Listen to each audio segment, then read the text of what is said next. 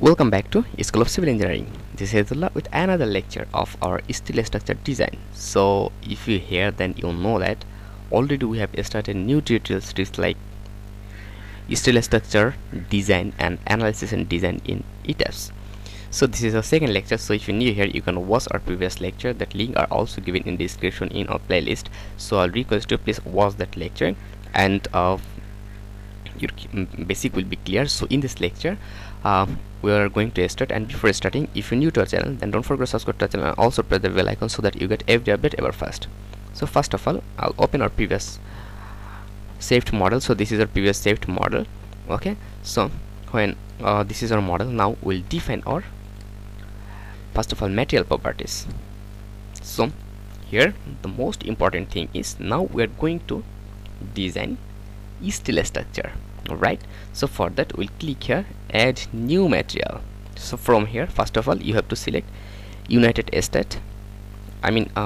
For which country you are working, the region. Okay, they have many country available. So if your country is not here, or if you are not following any of code from that country, then you can use user. So here is still okay, so this is still, then you can define by yourself, but here I am going to use United States, and you can use for your country here actually. So I'm going to region, United States region. So I'm or we can use Indian code from here actually, and here this is materials type, this is steel. Okay, and here the standard is Indian standard. So actually as I am using IS code, actually this is the material section. Okay, this is the material section, the material section, which section is available in India region. From here you can select actually for India and for steel structure they have two types of steel. This is the 250 megapascal and 345 megapascal grade steel. Okay, so you can use that, otherwise you can go for United States. So I prefer to go United States because this country's elements or this country's frame are available all over the world. So here is steel, then ASTM, who is a standard you want to follow. So they have many standard actually. So they have a standard, and this is grade for 50, A 57, this is for 50, grade 50, and here they have another, this is for 36, grade 36, this is for 53 for grade B. Okay, so this is 92, grade 50, and they have another grade like that. So 500, so if you're going to use 500, A500, so they have more option actually for you. They have more option as per their grade. So you can use grade 50. Okay, here you can use grade 50, 50 grade steel, 50 psi, sorry 50 ksi like that. So they have core base, so they have many option actually as per your requirement. This is 53 grade B, and this is ASTM 572. So actually which grade of steel you want to use, it's up to you. So I am going to use 50 grade, grade 50 concrete. So okay, this is for our steel structure, and actually this is already available here. See here A here the 50 grade concrete are already available here. So actually if you want to change that, it's up to you. So I'm just giving a name here, S50.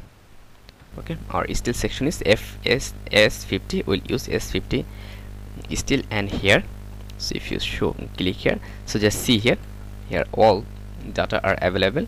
So our our yield strength of our yield stress of our materials is 50.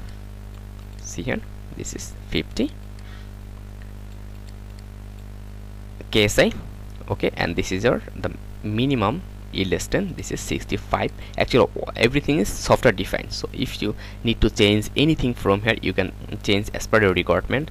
And here also this is available, models of elasticity of steel. Okay, 29 into 10 to the power 6 psi. So this is, and here the Poisson's ratio. So if you need to give here data, then you can give it here. Then coefficient of thermal expansion here also already given, so no need to change that as per that data. Okay, so it's okay actually, right? And the material damping, you can change that if they have any damping ratio or anything actually. So I have no any data for it. And non-linear material data, so they have also, this is IO, LS and CP, so you can give it here as per your requirement. So I'll just cancel it. I have no data like that, so it's okay. Then click OK.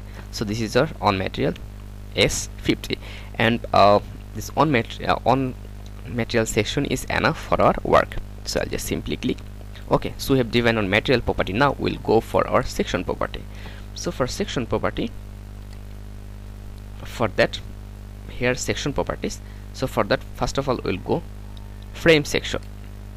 Here frame section, now you are seeing that they have many section available here actually already. So I'll just delete that every section. I will just simply delete, then I will simply delete every section from here. Okay, then rest one. Okay, then click here, sorry. So delete all section, delete section, delete selected section. Okay, then okay. So here one is available. Now we have to define our materials property. For that, we'll first of all we'll click here import new properties. Okay, so here they have no properties actually, only one properties is available, and we'll import new properties and new properties. And from here, what is that? This is still I or white flange. Okay, I or white flange. So we'll click here I or white flange. Now when it's done, we'll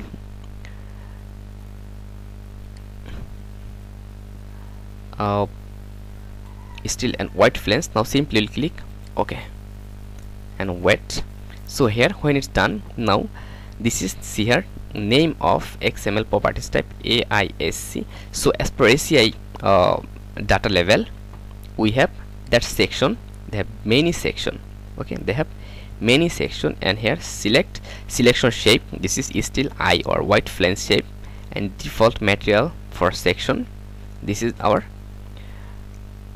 default materials for our section. There should be 50 grade still. Okay, so when it's done, now from here we'll go to W section.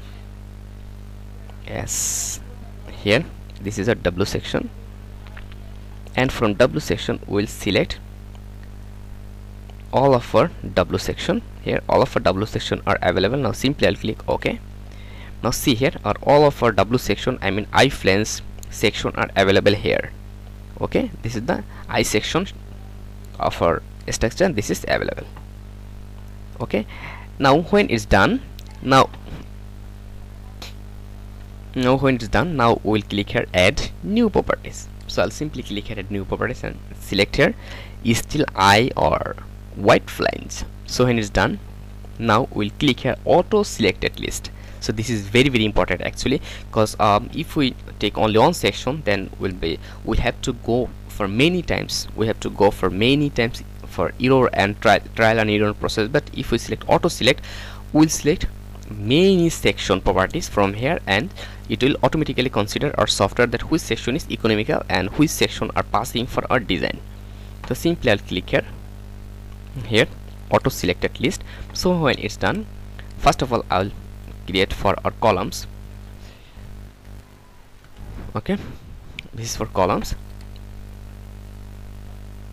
When it's done, now from here I'll just go here, and actually from here I can consider from section 250 into 85 to okay 6 okay, I'm considering this section for our structure. Okay, so this section I'm considering for our structure. Actually you can consider all of your section.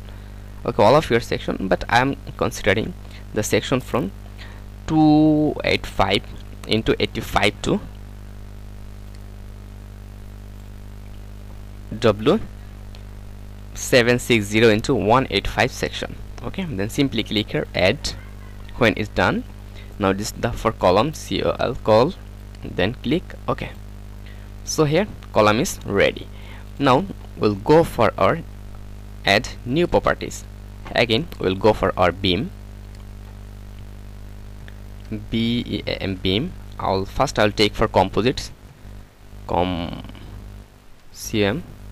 Okay, comp means composite. Actually why I'm taking this is for composite, I'll discuss about that in or another lecture. So when this is beam composite and is still and it is auto selected, everything else taken, and now from here from low to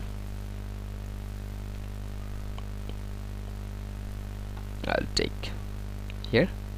Okay, I think that will be okay actually for our composite section of our beam. So it's okay. Now simply click add and click OK. So this is our composite beam are okay. Now we'll define materials property for our main beam. So this is auto select from here beam main or primary. Okay, so this is main beam, and for main beam I'm just going to take section of, actually it's depend on you or your client's requirements. So I'm just going to from 200 to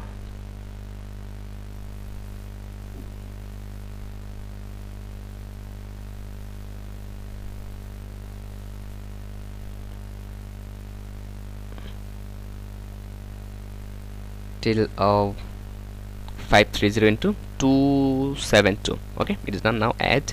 So here it's exact now. Okay, so we have successfully defined our materials property here. Actually this is the beam for beam, and for beam composite, beam main, and for columns. So okay, it's done. So our we have successfully defined our materials property, and that was very important part of steel structure design.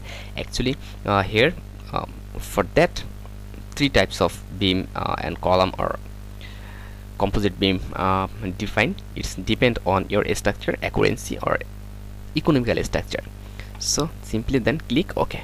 So it's done our define material, and after that we'll go for our